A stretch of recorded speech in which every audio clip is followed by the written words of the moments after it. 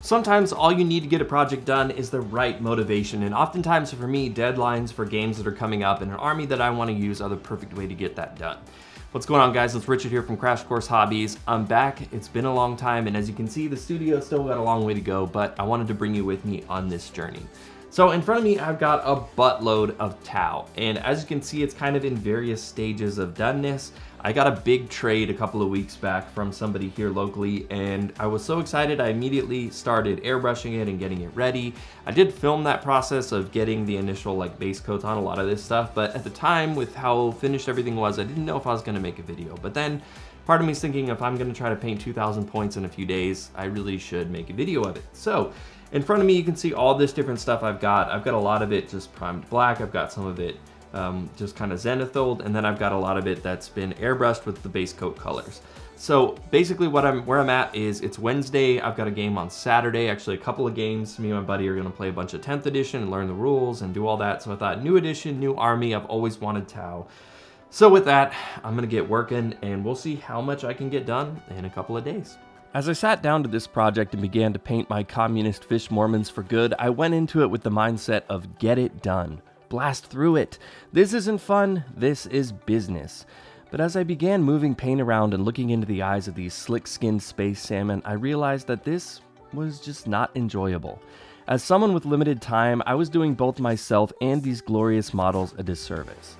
I decided that while YouTube challenges are the hotness and I want those sweet, sweet views to grow my channel, at the end of the day, I'm here to paint my toys, to relax, and because it makes me happy. And I like to see a product that I'm proud of. So I pivoted. I decided that it was okay to lean into the high quality paint job on these guys, and I decided I was going to put more effort into each single mini than any other full army that I've painted to this day. When I bust these guys out on the table, I want to feel proud. I want people to come up to me at the game store just to take a look at my army and ask questions about it, not to appeal to my vanity, well, maybe a little bit, but because to me, that's one of my favorite aspects of the hobby. I love it when people want to talk shop, swap tips, ask questions. It's all just part of the experience. So with each step, I decided to put in a little bit of extra work. I was originally going to just use Croxagore scales on the armor and edge highlight, but it felt a little bit flat. So I got a wild hair and decided to try airbrushing little pings of bright green and ivory mixed in to set off the whole scheme. And this changed everything.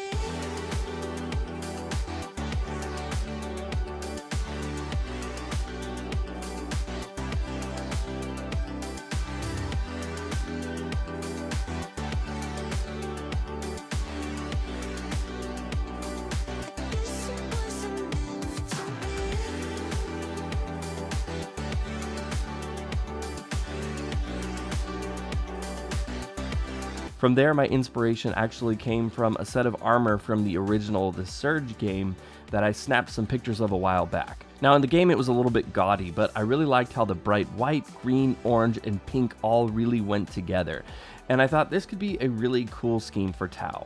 One of my favorite things about painting Tau is the freedom to randomize some of the panels and give each suit a little bit of uniqueness.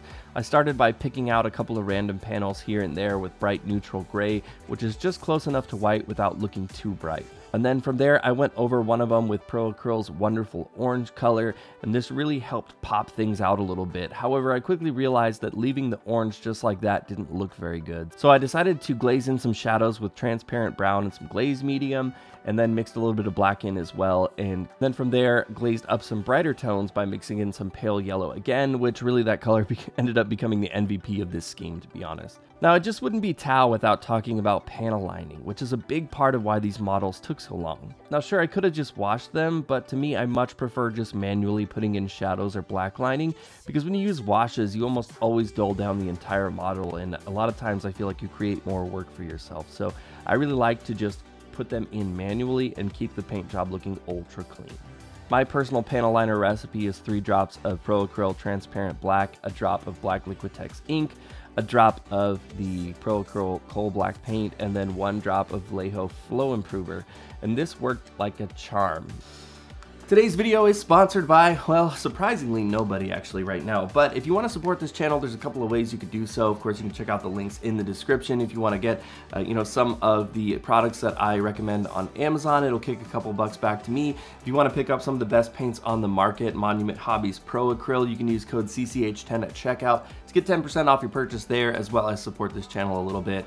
You've seen me use Pro Acryl in every single one of my videos when it comes to painting models. I've tried basically every paint range out there at this point, and Pro Acryl is the one for me. Highly recommend you guys check it out. Great company, great products, but as always, that's totally up to you. Let's get back to the video, paint some fish boys.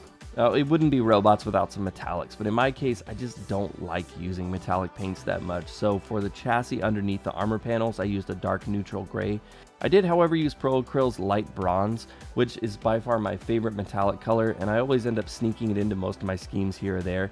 Either way, I feel like it just looks really good and complements the green and orange so well.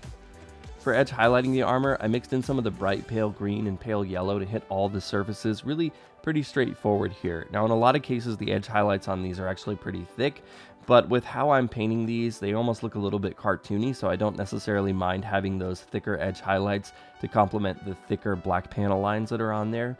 And then when that was done, I decided to try picking out some glints on the hard corners and edges of the model by using just pure pale yellow. And this is one of the areas that really makes this scheme pop, and I'm so glad I tried it. In fact, I'm probably going to use this highlighting method on a lot of my models going forward. I love little pops of accent colors, so I finished things off on some of the lenses and glow effects with some pure Doomfire magenta. Now I think just having a little bit of pink in there really makes these guys come alive.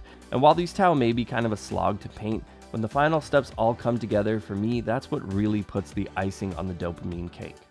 And in reflecting on this experience, I think one of the most common pitfalls we hobbyists find ourselves in is the old saying of, "My eyes were bigger than my stomach," as piles of shame all over the world can attest to. We get grand ideas in our heads of conversions we want to do or elaborate paint schemes because that's where the fun is for a lot of us. But what these things really boil down to is time. You want a more elaborate base? Add a bunch of time. Decided to do an extra step of highlighting on some of your troops? Well, now you're probably committed to extrapolating that across the entire army. But I think the golden equation for painting should be time versus enjoyment. Once a step or a model starts to not be fun anymore, it's probably time to wrap it up and move on. However, I think these days there's so much focus on speed painting and getting projects done quickly that I think that there's something to be said for allowing that enjoyment to last as well. If a certain model is more fun or a step enjoyable, there's nothing wrong with spending an extra week or two on a single figure. Now this might sound like common sense, and really it is, but I think painting YouTube videos these days largely program people to believe that they must be fast and efficient, when really what they should be doing is trying to maximize enjoyment.